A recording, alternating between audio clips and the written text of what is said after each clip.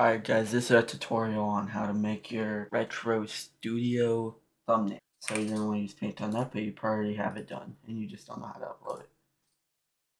So you're going to go to Roblox Create, and upload as a decal, but I'm going to tell you something. Don't use the decal ID. The decal ID, you will see it on here. Do not use that. What you're going to do is go to Images right by Decals. Select your decal, click this, copy this link, go into RetroStudio,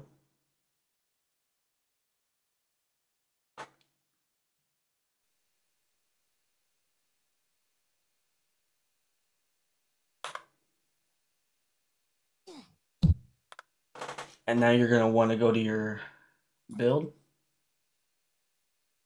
go to settings, enter this ID in, click enter, and whatever your image is, it should load. That is all you need to do, and your game should be good to go. Have fun building.